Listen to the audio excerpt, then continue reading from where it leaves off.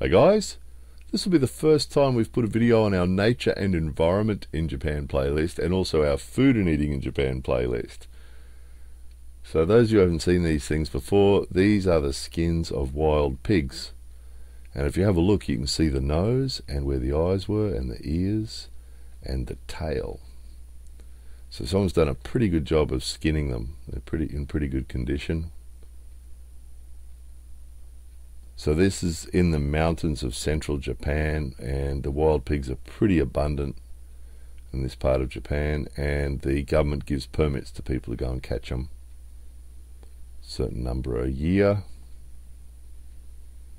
And they're actually a bit of a problem because obviously they are wild and they come and eat the crops and that sorts of things. So they're abundant. There's sort of too many of them really. So they're happy to catch them and then to eat them, which is the second part of the video. So this sign here says shishi. So shishi is the wild pig. Shishinabe. So there's a restaurant there that's selling wild pig stew or soup, soupy stew.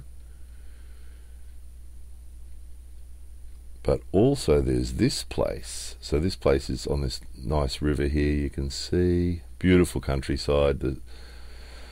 The mountains of Japan, as we've showed you before on lots of these videos, just beautiful. Everywhere you go up there's this one beautiful scene after another. So we're in this little restaurant and they have shishi burger.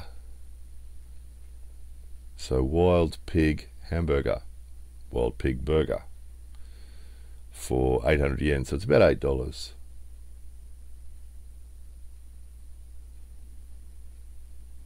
And they've thrown in some free Japanglish. This says, it is made of Aske's material, because all the ingredients are local. Shishi burger, good tasty, right? And they told the truth. As always in Japan, the serving size is a little small, as you can see. Not a real big burger for $8. But as always in Japan, the quality was extremely good. The bread was really tasty. The meat was excellent.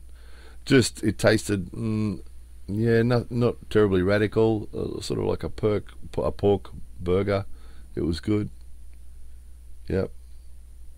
So bad luck for them, good luck for us. It was a very tasty thing. Anyway, there it was. More videos coming soon.